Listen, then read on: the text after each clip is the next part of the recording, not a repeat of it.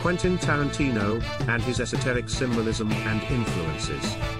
Tarantino has long been fascinated with the world of the occult, and the hidden meanings behind symbols and signs.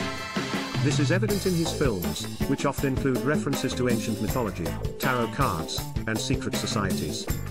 For example, in Pulp Fiction, the briefcase that Vincent and Jules are sent to retrieve. It is rumored to contain the soul of the devil, as evidenced by the eerie golden light that emanates from it.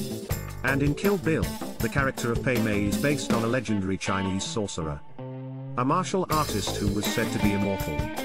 His films are filled with carefully curated soundtracks that often include obscure songs with esoteric themes.